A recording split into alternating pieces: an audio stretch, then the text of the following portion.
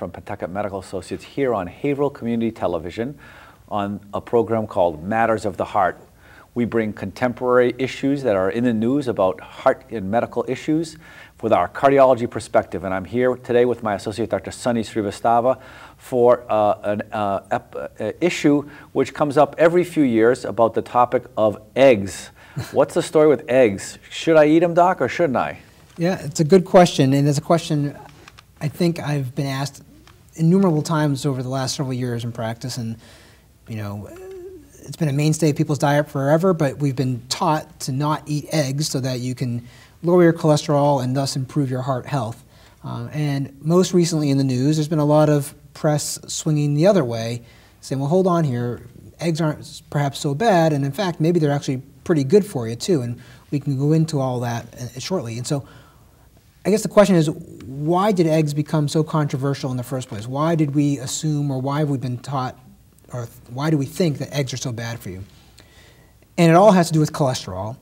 And a large egg, typical egg you buy at the grocery store, contains between 180 and 190 milligrams of cholesterol. And so the assumption has been made that you eat more eggs, you're taking in more cholesterol, it's going to raise your blood cholesterol levels, thus lead to more blockages in the arteries of the heart, heart attack, stroke. Like many things in medicine, that's a very logical and reasonable, legitimate concern. Right. But let's back it up. Yeah, so, well, and I would also add to that statement that the American Heart Association for years recommended that one not exceed 300 milligrams of cholesterol in a day. So you eat 2 eggs, you're already well over your daily limit. And so eggs really got a bad name for years and years and years with regards to dietary intake. So there is a problem with the AHA's recommendation and our fear of eggs. And really, it is based on an assumption that, as you just said, as you eat more cholesterol, your blood cholesterol levels are going to go up. Right. And so if that's true, then it's a legitimate concern. Right. And you would assume that in the other way, that you eat fewer eggs, cholesterol goes down.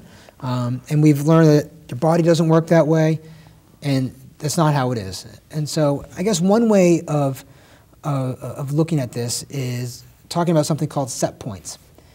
And essentially, all of our bodies make cholesterol on a daily basis. We have to. You need cholesterol for lots of biological processes to take place.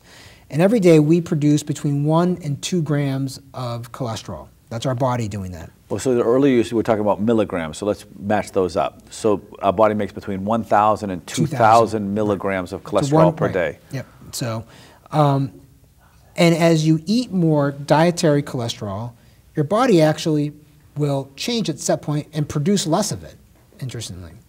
It's like, and the body does this with a lot of other systems. The thyroid acts like this, steroids in the body act like this. If you know, baseball players taking steroids, the body starts to stop making them on its own. And so the body does this with a lot of different things. So for example, if you eat more cholesterol, your body produces less of it, and vice versa. If you're eating less cholesterol, your body actually starts to produce more. That's because of this set point. And so what we've really learned is that the reality is that diet probably has very little influence on where your cholesterol goes. It's more about what your genetic set point is and what your biology is. And so a lot of the articles in the press recently have been really focusing on this. And I don't know about you, but I've had a lot of patients coming in talking about, well, what's the deal with cholesterol and eggs now? I mean, have you been faced with a lot of those kind of questions? Yes, yes. But let me make it, I think, just to summarize what you said to make it plain for our audience. You told us that the body makes, say, about 2,000 milligrams of cholesterol per day to do all the important functions, like to line our cells, the cell membrane, you need cholesterol. Right. To make important hormones like estrogen and testosterone, you need cholesterol. Yep. So the body's doing this important work.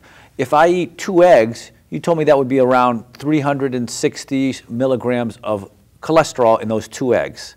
So if I eat those 360 milligrams of cholesterol, my body won't make 2,000, it will make less. It'll maybe be only 1,600, for instance. Over time, right. Okay. Absolutely, yeah, your body will change over time. So it doesn't add to the much cholesterol, therefore add to risk. That's the basic. That's actually a very good way of putting it, yeah, okay. Absolutely. So, and you pointed out many of the processes that rely upon cholesterol. So an extreme diet of no cholesterol whatsoever is not good either, because it is, you know, brain cell function, cell membranes, various steroids, hormones, et cetera. It's very, very important. So we need to have cholesterol.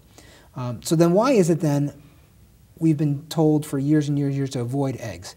You know, I can remember 10 years ago or 9 years ago starting up in practice and really talking to people about cutting back on their egg consumption and things like that. And now we don't have those conversations really as much anymore. But I think a lot of it is based on this old assumption and paranoia that dietary cholesterol in an egg yolk, that's what it really is, will raise your cholesterol and thus increase your risk of heart disease. And it's been very hard to undo, I think this is the majority of it, it's very hard to undo old ingrained habits and what you've learned for years and years and years. I think it's hard to break that down.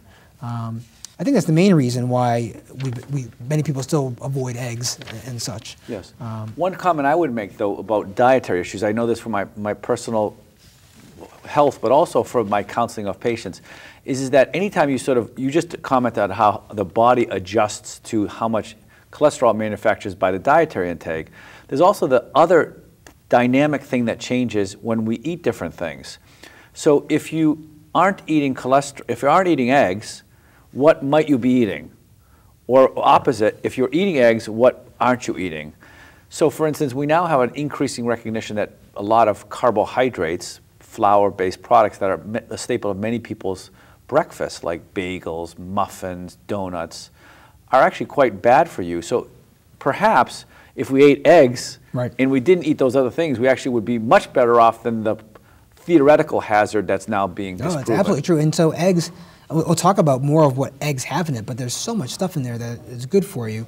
One of which is in the egg white, a fair amount of protein, which promotes satiety and that you're not going to eat as much in theory because protein fills you more. But no, absolutely, that's a great point. Because if you're not eating the eggs, you're eating something else. And I can remember very vividly back in, I'd say, even college, people talking about bagels as a healthy food, and people were flocking to bagels in gigantic, big, puffy bagels, probably, I don't know how many, 500-600 calories for the bagel, and then people slobbering cream cheese all over it, and thought that was healthier than even a donut, for example. I think we've come a long way from that thought process. And so there have been studies looking at hundreds of thousands of people, and they've all suggested that consuming eggs on a daily basis is not associated with increased blood cholesterol levels or increased cardiac events. There's some rare exceptions, which are probably beyond the scope of this discussion. There's a very rare genetic condition called familial hypercholesterolemia, where this group of patients make tremendous amounts of cholesterol in the body, and it's largely thought by endocrinologists and doctors who specialize in cholesterol that you really do need to avoid dietary cholesterol in those folks because their bodies just keep producing cholesterol no matter what. And so that's one. But those people only make up a few percent of the population. Not even. And so actually I looked at this, it's 0.2%. Okay. So it's a very small amount of people. Just for our audience at home, the people listening at home are probably not familial hypercholesterolemia patients, largely. Just so that everyone can't assume that they have that. Yeah, I mean, in our whole practice, we probably just have a handful of them in the whole practice of thousands and thousands of people. So, and so, in talking about these clinical trials, there are clinical trials which really actually randomized trials, which are good clinical trials, where one group was assigned to eating 3 eggs a day, which, it's a decent amount of eggs, and the other group, no eggs. And actually, a lot of good things happened to the eggs group. First of all, there was really no change, and in fact, in some instances, improved cholesterol levels. But there were decreased, and you can check in blood tests, markers of inflammation. Those are all decreased. People lost weight. And these people were eating between 500 and 600 milligrams of cholesterol just from their eggs by eating 3 eggs a day. And so, But presumably, from what we now know, those people did what you said. They cut back. Their body reacted to that and cut back, and so their levels of cholesterol stayed the same. Right. So instead of eating, well, that certainly too. And now also perhaps, and I'm just speculating here, but perhaps instead of eating a bowl of Fruit Loops. Yeah. I was going to say a cereal that people think is healthy, Special K, for example. People think it's a diet cereal, so it's got to be healthy, but it's a lot of sugar, a lot of carbohydrate in there. So instead of eating that, they're eating some eggs. Right. So there's certainly benefits to that. So the bottom line is, I guess, that unless you have this rare familial hypercholesterolemia disorder, eating a few eggs per day is actually not just not bad for you, but probably good for you too.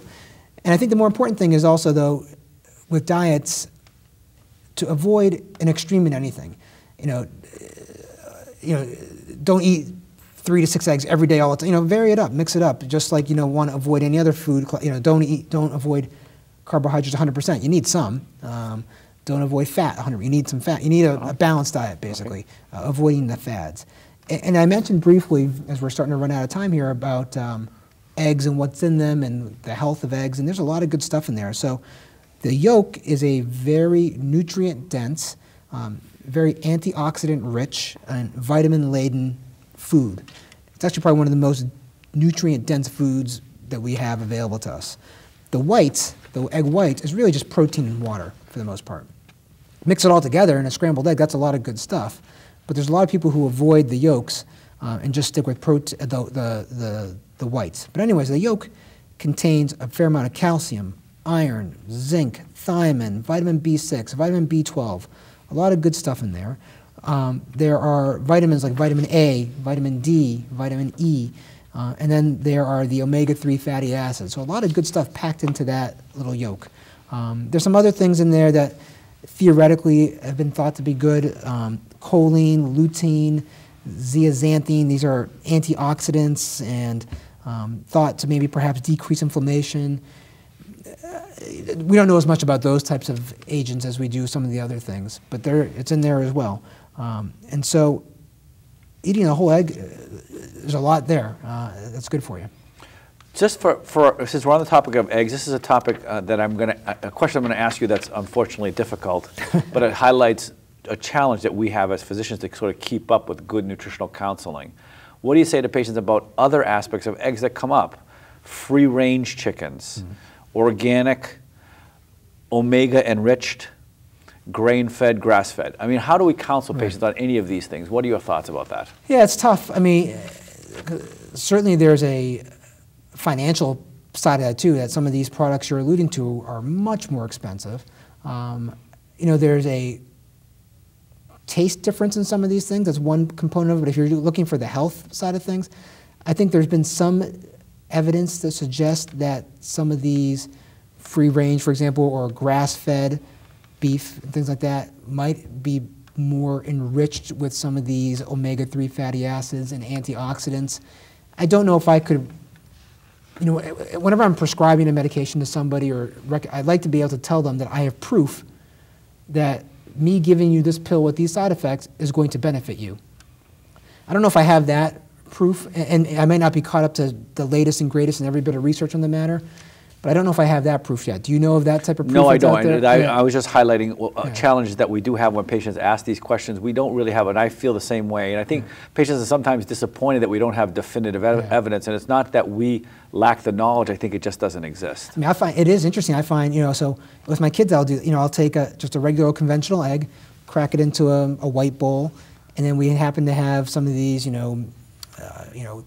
free range, cage-free, organic, then crack that one into a bowl, and the color difference in the yolk is tremendous. Now, I don't know what that means, but it is a very different appearing difference in the appearance. Right, something that could be as simple as age, too, maybe. There may be age differences. Right, been sitting for a while, so who knows. But it was a striking difference.